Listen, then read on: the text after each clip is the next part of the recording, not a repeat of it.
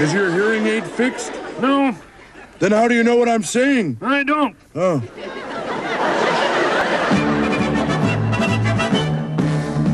Hello, sports fans. This is Louis Gazager welcoming you to the wild world of Muppet Sports. Today finds us at the National Wig Racing Championship. Wig racing?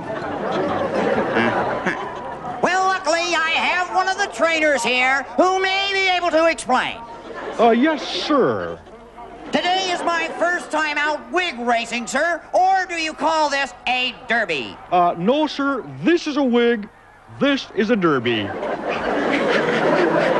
Does the wig have a name? Well, I call this wig Greased Lightning. 'Cause it's speedy. No, 'cause it's greasy. Don't you use a shampoo? No, sir. I do not use shampoo for my wigs. Only use real poo.